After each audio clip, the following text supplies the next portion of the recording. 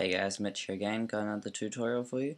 This one's going to be in Cinema 4D and it's going to be how to get, well, what you call them, vectors or images, outlines. And I'm not sure what the correct word is for them, but you'll see what I do and you can call them what you want. So I'm going to go to the internet and I've got this picture of the star, nice and simple. So I'm just going to drag this into Photoshop or just save it and open it in Photoshop, but I just don't want this on my computer, so I'm just going to drag it in.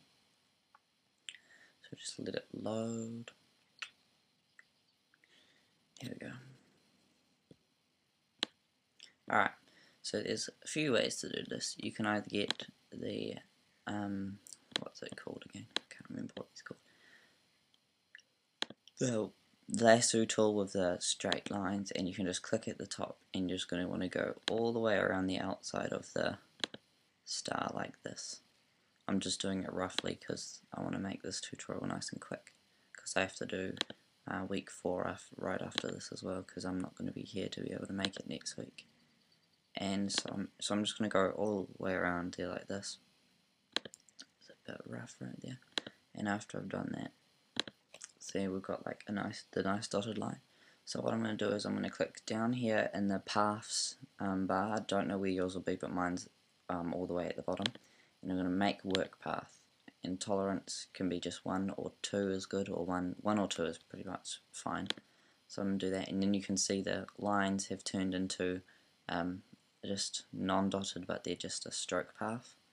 And so you're down here is work path, and it's in the shape of the star. So from there, you're just not going to want to touch anything. You go File, Export, Paths to Illustrator. And then I'm just going to save it to my desktop, blah blah blah, whatever.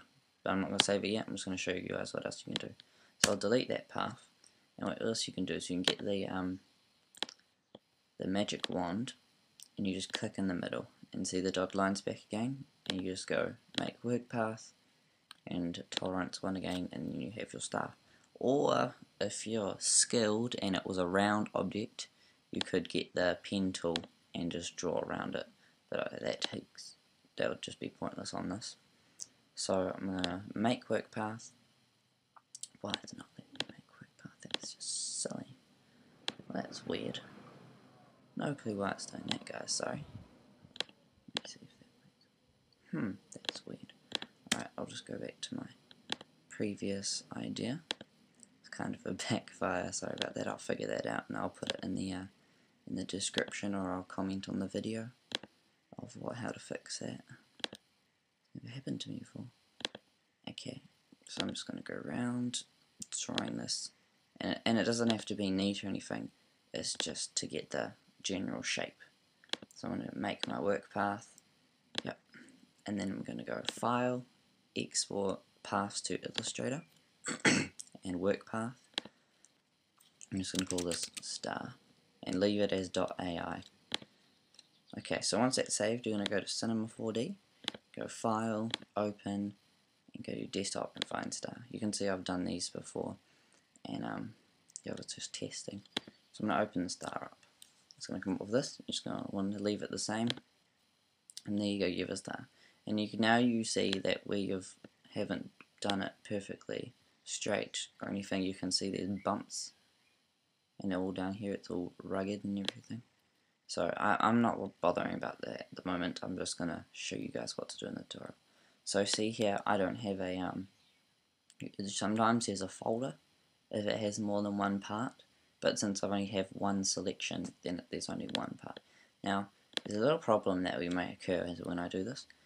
Sometimes it won't go 3D, and with a one layer, see, we're lucky and it goes 3D, but sometimes if it has more than one layer, you won't get, so I'll just show you. So if I open up arrows, there's more than one layer here.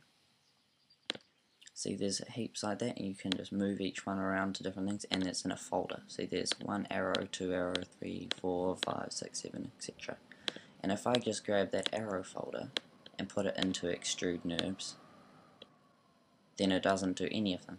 But if I go like this and just copy all of these and drag them out and then delete the folder, don't make sure the folder's not underneath extrude NURBS, and I just do one at a time, then each will go 3D.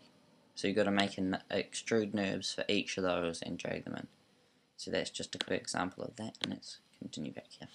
Okay, so now that we've done that, might go a bit fancy on it. Since I've got some time, we can go a bit fancy on it. So I'm going to click on the extrude NURBS, and I'm going to go to caps.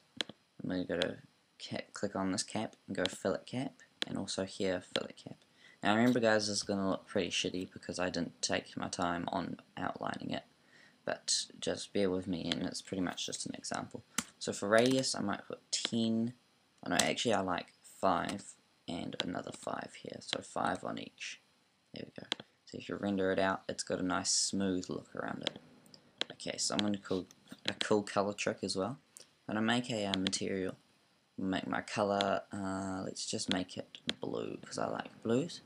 And then I'm going to go to reflection, and I'm going to click here where it says texture, and I'm going to go Fresnel, and it's just going to give it a nice glow on that. So just leave that like that, and then I'm going to click on that and go Control C, and then Control V, or Command C, Command V for max, which I have, but I just don't say it.